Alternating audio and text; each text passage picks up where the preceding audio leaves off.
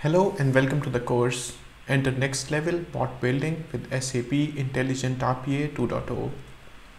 PDF is one of the most used formats by numerous individuals and organizations to exchange information.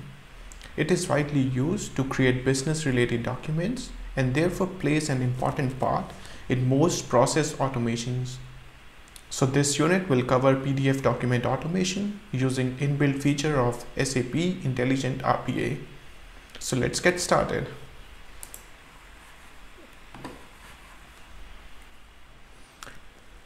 Intelligent RPA 2.0 introduced PDF SDK, which allows you to extract data from the documents with the help of user-friendly and convenient activities. It's part of the Cloud Studio and can extract text from machine-readable or generated PDFs. These activities are easily configurable and designed with a low-code, no-code approach. Apart from extracting the information using the configurable parameters, fields from invoices can be extracted intelligently. And the best part of PDF SDK is that it has a quick execution. So these PDF activities are divided into 4 categories. Core activities, which are the simple activities that return the result as text and not in complex format. But on the other hand, advanced activities, they return the result in complex formats. And the third one is the filters. So these filters, they act as funnel and restrict the extraction to a specific part of the page. And the fourth one is invoice activities. So these invoice activities, they extract fields from invoices without the need of specifying search patterns or strings. So in this slide, you can see a sample bank application form. So the aim of this PDF activities would be to extract information from this bank application form, which is a PDF. So let's start with the core activities. So the most important ones are Open PDF and Close PDF activities. These are the mandatory activities and should be used before and after the PDF extraction activities. The Open PDF activity, it accepts the PDF path, and if the PDF is protected by a password, you can provide password as the input parameter. And then the extraction of data could take place. One of the core activity is get text activity. So as the name says, get text, so it returns the complete text out of the PDF. In the third image, the output can be seen as the value of text content variable.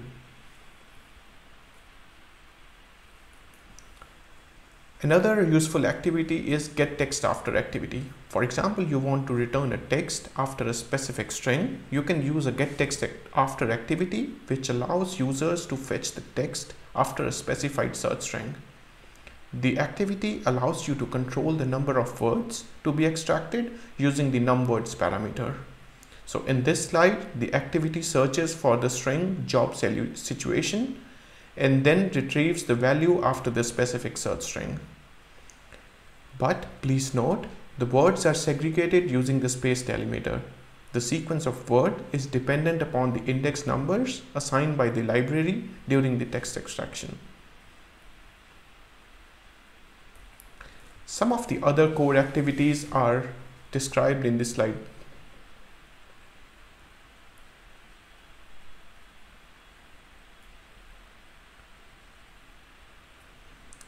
So now we have successfully extracted simple strings like job situation or first name using the core activities.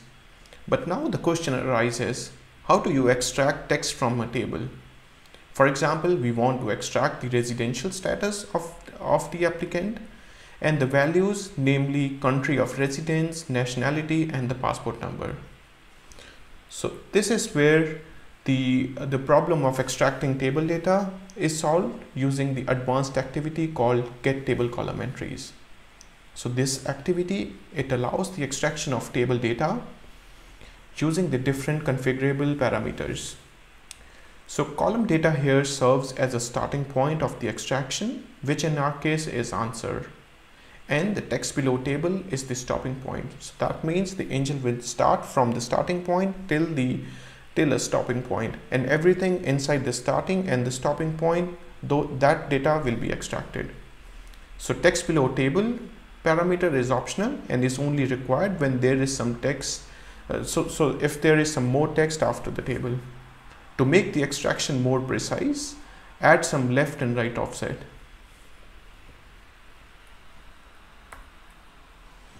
Another advanced activity is search text items activity.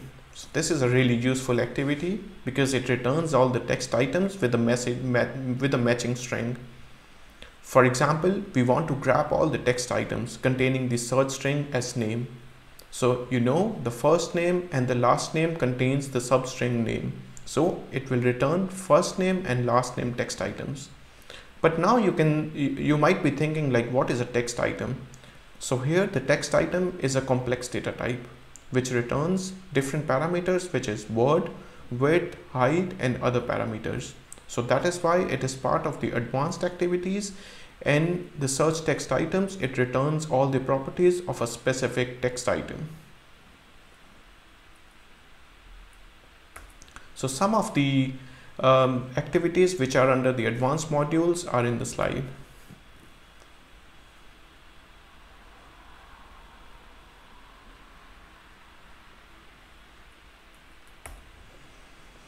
So now let's move to filters.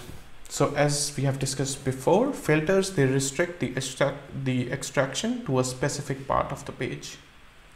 In this, if we want to restrict the activities which can be core or advanced to a specific area of a page, we can apply filters just before starting the activities.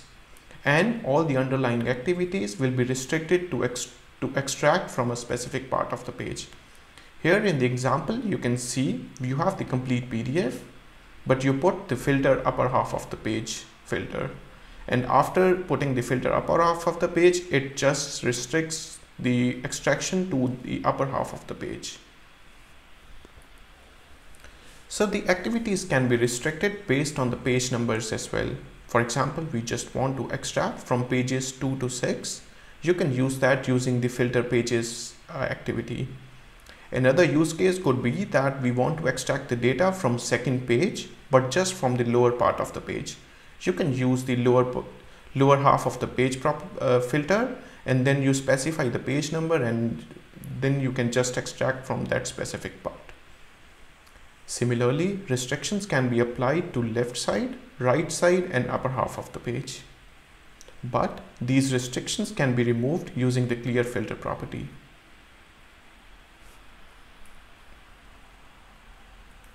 And the last module or the last set of activities are the invoice activities. So these invoice activities, they allow automatic extraction of fields from invoices using inbuilt dictionary. It supports 4 languages, which is English, German, French, and Spanish. This dictionary can be extended using the additional words parameter. So let's see an example. In this example, we want to extract the invoice number from the invoice. So the languages and the search word parameters are optional. If no values are given, English is treated as the default language and built-in dictionary will be used. So in this case, we want to extract the invoice number, and we have provided the languages as English and German, and we have given the additional search word as custom invoice field.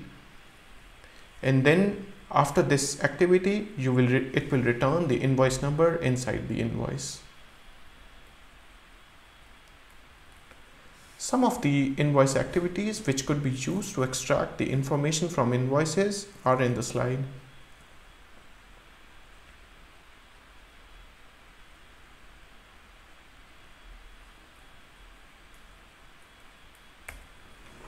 So now we have learned about different activities which can be used to extract information from PDF. Let's see a demo to visualize the power of PDF SDK. So in this first demo, we will see how we can extract the information from PDF or an invoice which is in the form of PDF. So to start with the extraction, let's create a new automation by clicking on Create and then click on Automation. Let's give it a name, invoice extraction, and then click on create. So once you click on create, it automatically adds packages which are required to run an automation.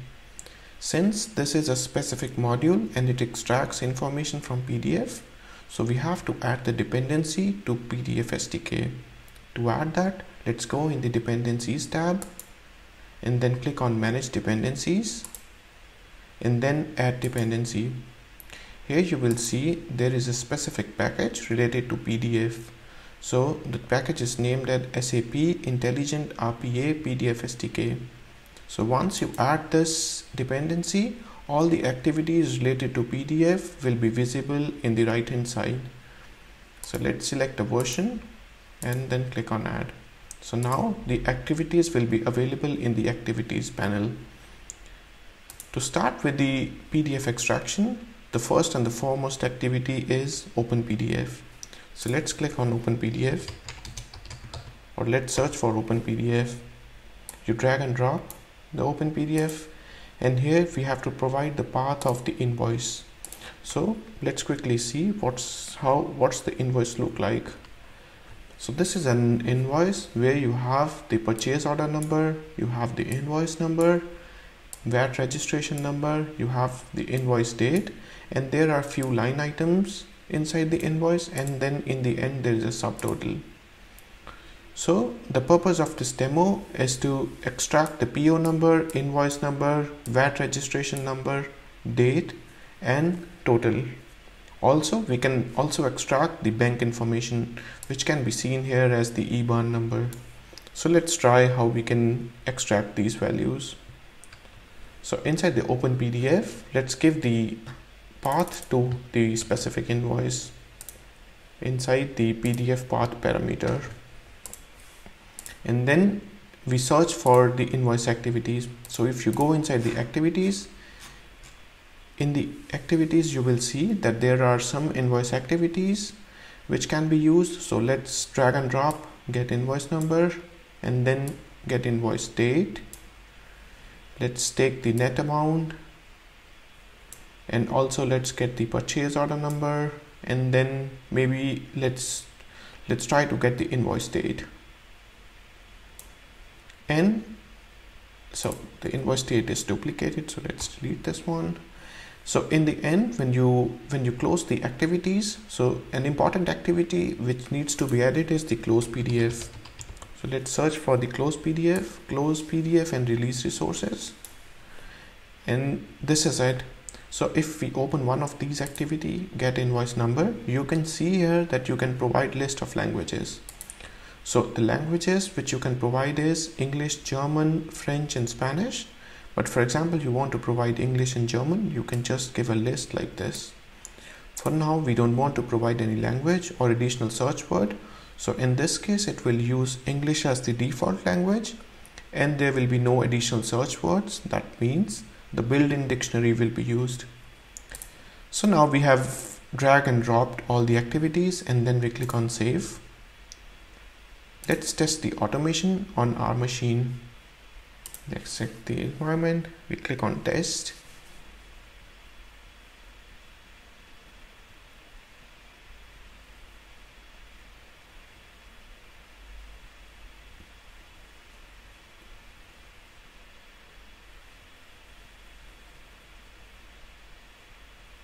So here you can see that it has automatically extracted all the values. Let's see the values which has been extracted. So if you click on the invoice number, there is this invoice number which it has extracted from the invoice. Then is the invoice date, net amount inside the invoice, purchase order number, and then in the end is the close and release PDF. So here you can see that it has successfully extracted all the values out of the PDF. In the first demo, you have successfully seen how we extracted the data from the invoices. But now let's see how we can use the filters to solve some problems. So let's see a problem statement. So In this bank application form, you can see an applicant has filled all the details like first name, last name, and all the other details. You can see there is a detail called email, but in the end of the form there is another one which is the same string, which is email, but it's the email of the bank. But now here the problem statement is that you don't want to grab the email of the applicant, but instead you want to grab the email of the bank. So here you can see that the email of the bank is on the lower half of the page. To tackle such kind of scenarios, we can use the filters. So let's see how we can achieve that.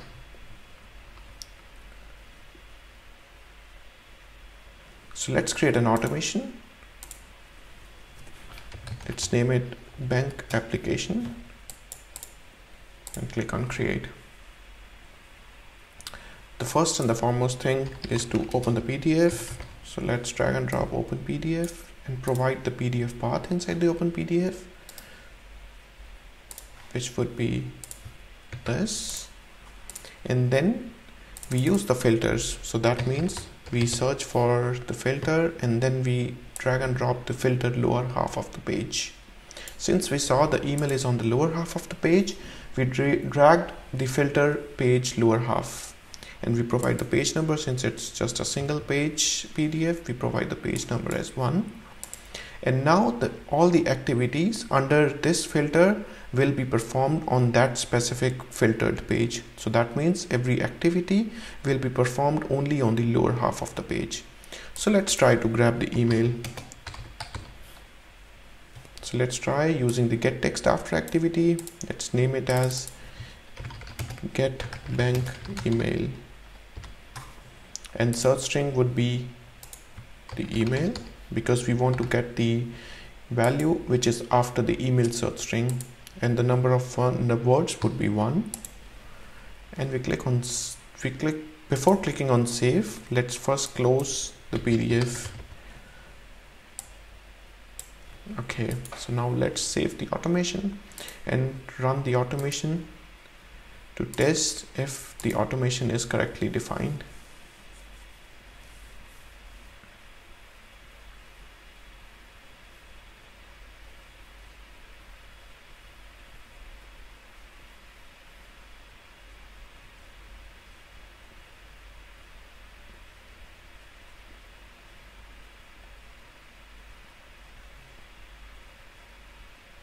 So now you can see inside the get bank email, you can see that it has automatically grabbed the value which is on the lower half of the page.